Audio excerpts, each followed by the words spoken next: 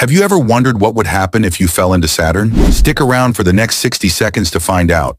As you approach Saturn, you'd first encounter its thick atmosphere made mostly of hydrogen and helium. Immediately, you'd face hurricane-force winds reaching up to 1,800 kilometers per hour. As you descend, temperatures plummet before suddenly soaring to thousands of degrees Celsius. You'd pass through layers of ammonia, ammonium hydrosulfide, and water ice clouds. The pressure would intensify, crushing anything as it forces hydrogen gas into a liquid state. Going deeper, the pressure and temperature become unimaginable, far beyond anything we can experience on Earth. Eventually, you'd reach Saturn's core, believed to be a mix of rock and metallic hydrogen at a scorching 11,700 degrees Celsius, 21,092 degrees Fahrenheit. Surviving this journey? Absolutely impossible. The crushing pressure, toxic atmosphere, and extreme temperatures ensure that no current or future technology can withstand such conditions.